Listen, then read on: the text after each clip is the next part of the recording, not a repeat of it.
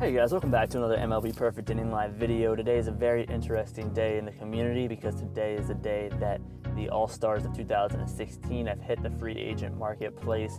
Now, before I get started this video, there is going to be some critiquing as well as some praising of Gameville. I'm trying to keep it neutral, right down the middle in regards to coverage. You know, it's important to keep a level head in these games, so there do seem to be two trains of thought from other players.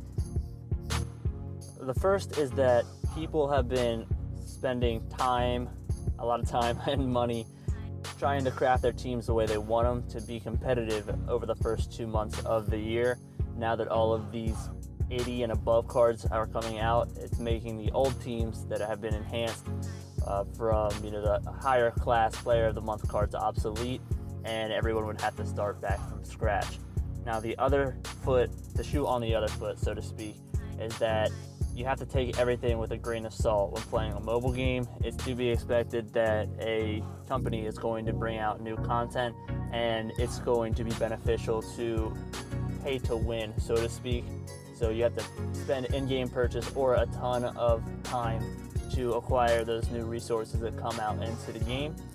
That being said, a lot of players are coming out onto the game right now in this current All-Star class, so it's not just a few players like in a lot of other games, but let's go ahead and take a quick look at the players in the game and see what we're working with. Here we are with the All-Star players, and as you can see, they are going to be quite expensive, at least for the foreseeable future, until no one buys them and they start going down. There are quite a few cool cards here. So there's an 85 Francisco Lindor, which is crazy. The most noteworthy one, again, is going to be right at the top, Eric Hosmer. I'm not sure why he's the highest overall rated card, but I'm not sure even what to say about that. But Eric Hosmer, there you go, lefty, great stats, really nothing to complain about at all when it comes to this card. Even his throw power as a first baseman is really, really awesome. Zach Britton is the new highest overall closer at 86. He doesn't have a sinker, which is kind of weird. I know they didn't before the update as well. There was a roster update, but I think that there should be a sinker incorporated, or I'm not sure if there's an issue with that.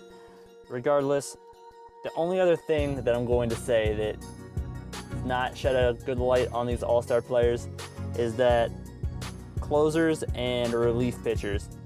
I am very glad that there are new relief pitchers in this game. It's, I think, a great time to get some new relief pitchers in there. Season's best were the only ones. They weren't really readily available either. But the only thing that I can say against this is that I believe the stamina and the confidence are way too high. I mean, Zach Britton was a starter at one point, but he's not the only example. Jurius Familia, 82 and 90. These cards have more stamina and confidence than my starters with a 200 million gold piece roster. So these cards are absolutely crazy, and that might be a good thing here in the near future when everyone has enough gold pieces. Again, these prices should come down. There's no way to know for sure right now how the market's going to react to these new cards coming out, so there will be analysis in the future to go ahead and evaluate that. All in all, I feel like this is probably a good step in the right direction from the company.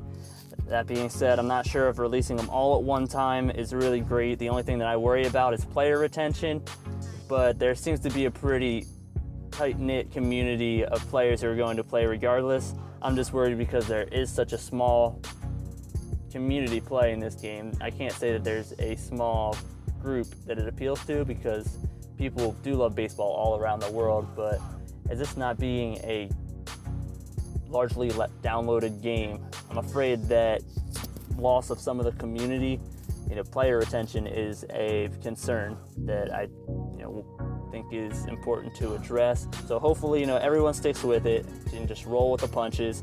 That's what I'm going to be doing here. So, maybe a team redraft.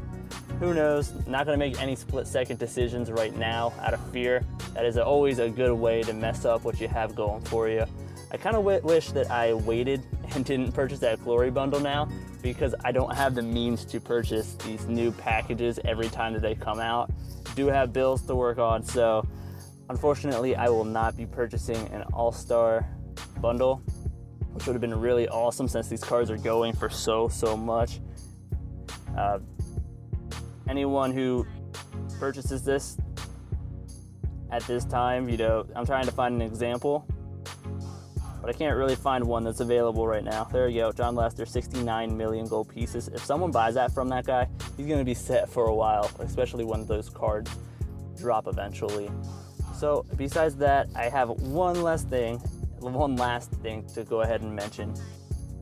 That last thing that I'd like to mention is that it's just kind of a suggestion, and I know that probably Gameville employees don't watch these videos, I'm assuming, but I think that it would be really cool to implement a system for rewards, like maybe having a high achievable goal like you'd have in MLB, the show, or Madden Mobile, or Madden.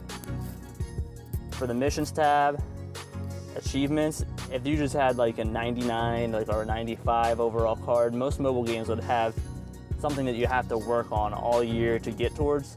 I think Live Battle would be a great example. 20 straight wins. I mean, if you get 180 20 win streaks, you get a 70 overall or better player of the month, and that's not even the best thing that's out there anymore. So this game, I think, is way above its time, like way before its time in regards to gameplay. I think it's really great that they have player versus player in real time. That is far ahead of its competitors, and I think that this game is really solid. So there's a lot of improvements that can be made on the game, but I think Gameville is off to a really awesome start. So this video seemed to be attacking Gameville. I apologize, that's not my intention. I do aim to cover everything from both sides, but there will be more gameplay, and I'm actually going to record the first actual gameplay of the season so far with my current roster. So keep an eye out for that this weekend. But for the time being, enjoy yourself. Hopefully you'll grab a few All-Star players, and we are guaranteed in this week one for a login bonus. So hopefully you all guys get something really awesome, maybe a Hosmer, a Britton, Xander Bogart, something awesome. So until the next one, I will see you.